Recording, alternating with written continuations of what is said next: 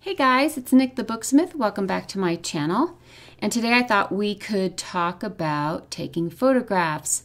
And this could be photographs of maybe your product that you're going to be putting up on Etsy, or maybe it's a blog post or something on Instagram or Facebook, you name it. So what I thought we would talk about is first a couple of maybe some bad examples, some things that we should avoid. So here is our first image, and I took all of these photographs with my cell phone. I didn't use my big girl camera. I just used a cell phone because most people have a cell phone or can at least get one and take some photographs of it, of whatever they need to take photographs of. And most of them take pretty decent pictures. There are just some things that we need to keep in mind. In this first photograph, what is it that you see that is detracting from the photo? So the lighting is great. The lighting is even. It's not harsh. The detail is good on the book, but it's cluttered. There's just stuff sitting everywhere. So when you're taking photographs, please be mindful of your background and declutter your background. And it could be stuff on your work surface like this that just doesn't need to be there, that would take, just a minute to remove these items and just have the book there. It could be maybe your background as far as, if you're in the living room and there's a TV in the background and you can see the TV, or, the dog on the floor, which can be cute, but sometimes they do things that aren't cute. Just be mindful of your background and try to declutter as much as possible. When people look at photographs, if they're going to buy something, a less cluttered photograph is always an easy bet. There are some things that I will example here in a minute that have an exception, but yeah, try to keep your background nice and clear. Okay, so this one, the background is nice and clear. It's just sitting on a piece. This is like gift wrap on the floor. That's all it is gift wrap. But what's our problem? So our problem is that I allowed the phone camera to use flash. And while flash can be a cool, edgy, trendy thing to use, for example, check out Beyonce's last maternity shoot for her last baby. That photographer knew what he was doing. We're not photographing Beyonce. Well, good thing, because wow, the pressure, right? Most of the time, unless somebody knows exactly what they're doing, unless they're a photographer and they know exactly how to use flash, it is best not to use flash. So many things can go wrong. As you can see in this picture, it's just, it's simple background. The item is sitting on the floor. I put the phone right above it to get just a nice even shot, but the flash went off, and so it's contrasty and it's glary and the lighting is horrible and it just detracts from the item in the photograph. So let's take note of some good examples, just by changing a couple of things, how we can get a better photograph. So here is the same book without the flash. I tilted the phone back a little bit so that you could see more of the edge of the book too, but I turned off the flash. The lighting is not great.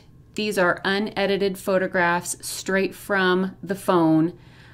For those of you that don't have editing software, or you don't know how to use editing software, just by having decent bright light and not sunshine shining on something, but just a nice bright window where there's some nice even diffused light coming through.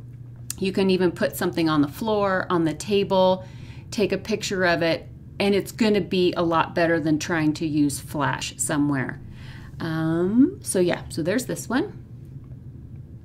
Here is the same book, but I shot it just up and down, straight up and down. Nice even lighting, on another piece of paper, basically, just laying on the floor near a bright window. Here is the same book sitting on, it's a wood table is what it is. So even wood can be cool. It doesn't have to be a pure white background. It doesn't have to be, you know, flowery. This is just a wood table. These are some old receipts. Thank you, Anna. They're incredible. And as you will see in the next few photographs, I'm starting to add in props to make more of a vignette instead of just a simple product photo. This is going to become more of vignette photos. And so a vignette is when you're using props along with the product that you are showcasing. So here's just a few receipts, old receipts that are in with this book, in with the product. And sometimes in the description box underneath whatever, if you're selling the item, please put a little disclaimer that the props in the video are not included on the sale. Some people will think that that is part of the sale. So always put that in there if you decide to use a vignette, that the listing is just for the book. But think what a cute Instagram post this would be, or Facebook post, or if you have a blog, or whatever it is that you like to post on, Tumblr. Adding a few extra props is never a bad idea. Here's the next one. And you're thinking, okay, I don't have a great wooden table. I don't have any gift wrap. I don't have anything, nowhere pretty to put anything. Well, I know you have tea-stained paper. I know you all have tea-stained paper. Don't even tell me you don't have tea-stained paper, because I know you got it. So here is the same book. It is opened to a page, a couple of pages, and this vignette is laid upon just some sheets of tea-stained, coffee-stained, whatever paper, just layered around as a backdrop. They work because they are monotone, evenly toned. They aren't garish. They don't take away from the things that are laying on top of it. Again, this is another example of a vignette, and I've added more items here. I've complicated the vignette, but you know what? Sometimes it works. And in Etsy listings, we are allowed, I think it's up to a dozen photos now, 10 or 12 photos now. So, you know, you can add vignette photos. Maybe this is your thumbnail. Maybe this is your primary image, and then the next image is just the item itself. But sometimes vignettes are very eye-catching because they evoke a feeling and they evoke a time and a place. And so sometimes that will bring emotion for your product and kind of like nostalgia. So sometimes that's a good thing. So here is just a simple, non-edited, straight out of the phone vignette on my kitchen table on a pile of coffee-stained paper. Oh, and that's my dad and my mom, and that's my dad's sister and her husband. That was on their wedding day. It's so cute. Okay, sorry, had to say that. Okay, moving on. So maybe you're like, okay, I can't shoot straight down. I need to be able to shoot against something, but I don't have a great wall. Okay, so this is the exact same thing, except I took a piece of that gift wrap that we used in that other photograph, and I attached it to a piece of foam core board. You can get foam core board very, very inexpensively at craft and art supply stores. I think I got this at Joann's or Hobby Lobby for just, I think it's like $3. And they have nice big sheets, and they come in all kinds of colors. I usually get white. The white can be great just to use on the floor. Even if you have carpeting, you can lay down a piece of foam core board, put your item on it, boom, you got a backdrop. This, though, I attached that gift wrap to it, and then I propped up this foam core board with the gift wrap. There's a big wooden bowl behind it holding it upright like a wall.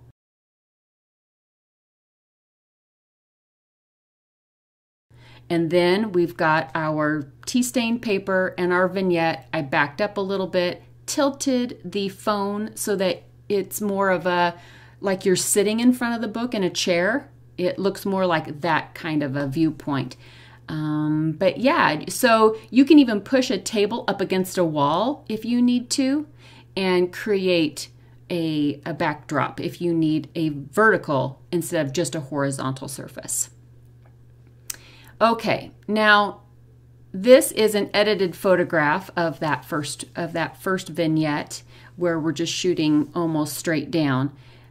On your phones, on your cell phones, if you go to either the Apple Store or the Microsoft, the Google Play, you can get free photo editing software.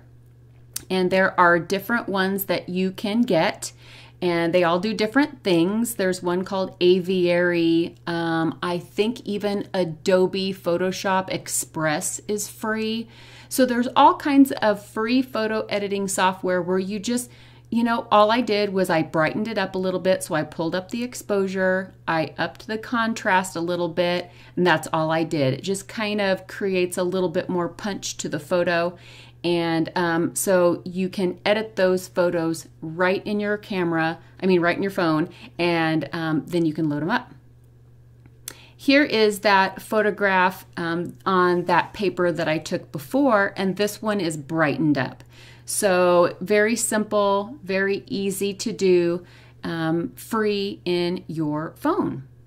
Okay guys, well, I hope you found some of those tips helpful. If you have any questions, please put them down in the comment section below, and I will see what I can do to answer those. Hopefully we will be able to do some real world type of photographing in a video soon. I will need to get my friend, she's out of town right now, but I have a friend of mine that is a photographer, and she can help me film, so she can film me. And so that would be kind of cool to be able to do some real world examples, set up some vignettes in real world time so you can see what's happening. And I think that would be cool too. So that is on the list, and I hope to do that very soon. But until then, I hope this little video helped you out with some ideas. And yeah, thank you guys for hanging out with me today, and I will catch you really, really soon in the next video. Bye guys.